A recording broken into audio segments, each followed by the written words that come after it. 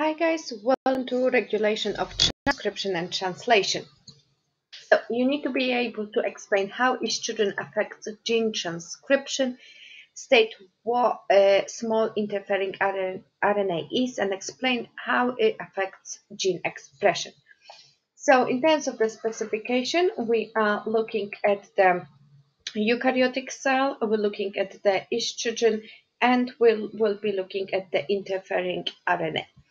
So first, a quick recap on the aspects from year 1, section 4.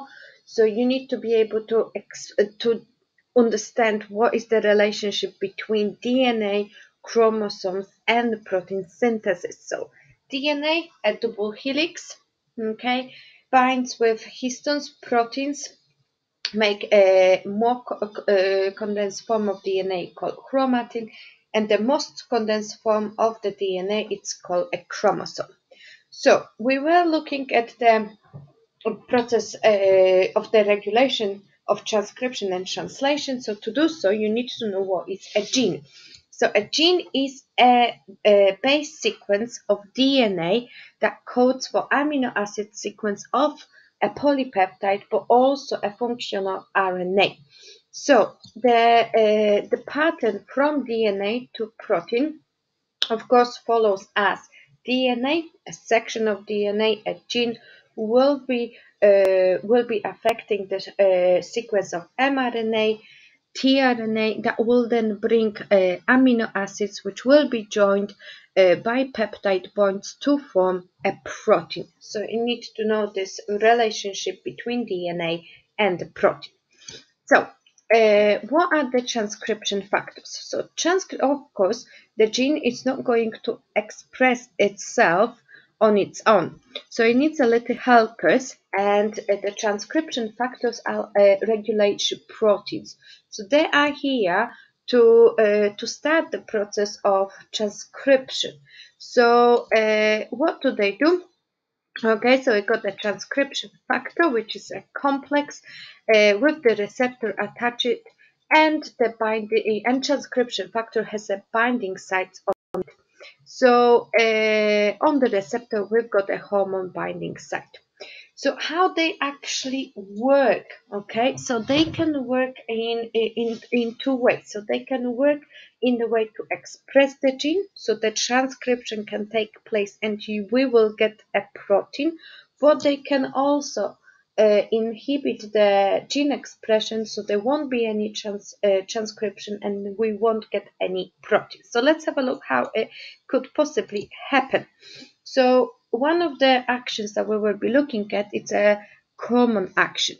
So something that you are already familiar with, it's a second messenger that you've learned about in section 6. So have a quick look through this.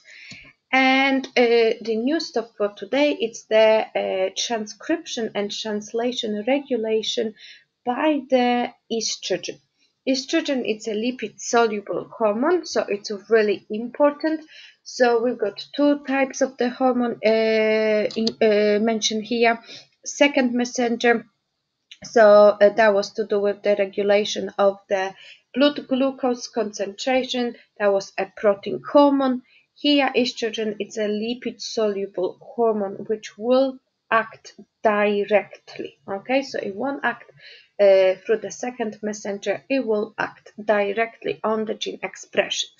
So have a look how it works. So the estrogen can switch the gene on, so the transcription can take place. So looking at the structure of the transcription factors, the estrogen can bind to the binding site of the DNA, and it can change its shape.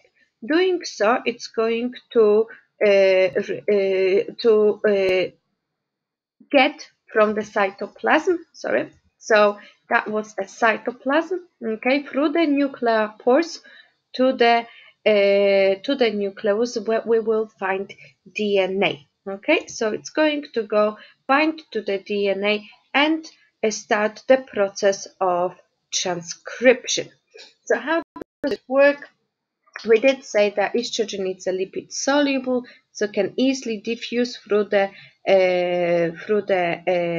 cell surface membrane, through the bilayer, and it can attach to the receptor. By attaching to the receptor, what we've seen on our quick animation, we know that this transcription factor can't change the shape. Okay, so doing so, we're changing the shape. So the activated complex, the transcription factor, can now get to the nucleus through the nuclear pores and bind to the DNA. So when it binds by the binding sites on the transcription factor, the process of transcription, so the production of mRNA, can take place. So how does it take place? Let's quickly get yourself a pen and paper to summarize this. So the gene that codes for the protein that we are interested in is stimulated by a specific transcription factor. So for transcription to take place, we need to switch the gene on. Okay, so this could be done by transcriptional factors that can move from the cytoplasm to the nucleus. Each of them has a binding site which is specific to that gene of interest. Once they bind together, the transcription can take place. We will get mRNA, which then will be translated into a polypeptide. So this is the process of switching the gene on. But we also could switch the gene off. So in which situation this complex, it's not going to work well. So it's not going to start the protein synthesis because the site on the transcriptional factor that binds to DNA, so that one here, as you can see, it's not active. So that inhibitor molecule, it's still in there. So protein synthesis cannot take place. So that was one of the aspects using the estrogen. And now we will be looking at the process of siRNA, so small interfere RNA. So how this can then prevent the gene expression. So we're going to use the diagram from your books, and we will have a look how translation can be inhibited.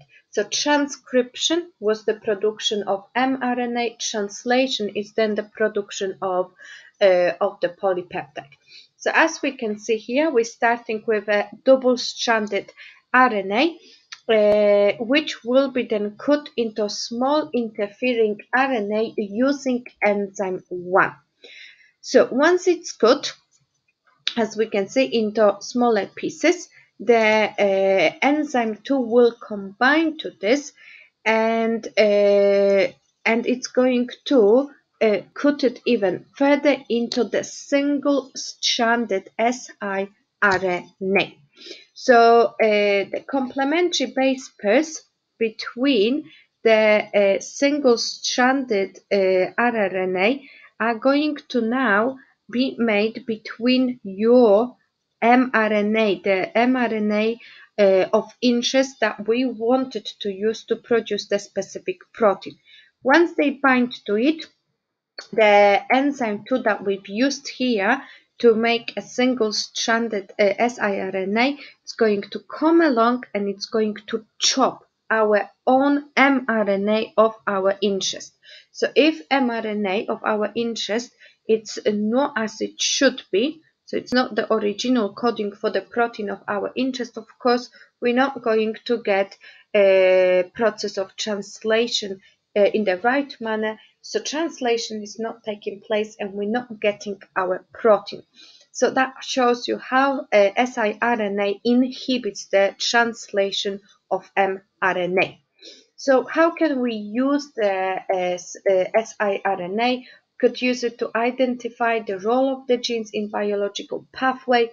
By using it, we could block certain genes, so we can observe the effects of those being turned on or off. So if we're blocking them, they will be turned off. And some diseases are genetic and are caused by expression of certain genes. So if we could block it by siRNA, it could be possible to prevent that specific disease. Right? So that's everything for the process of regulation of transcription.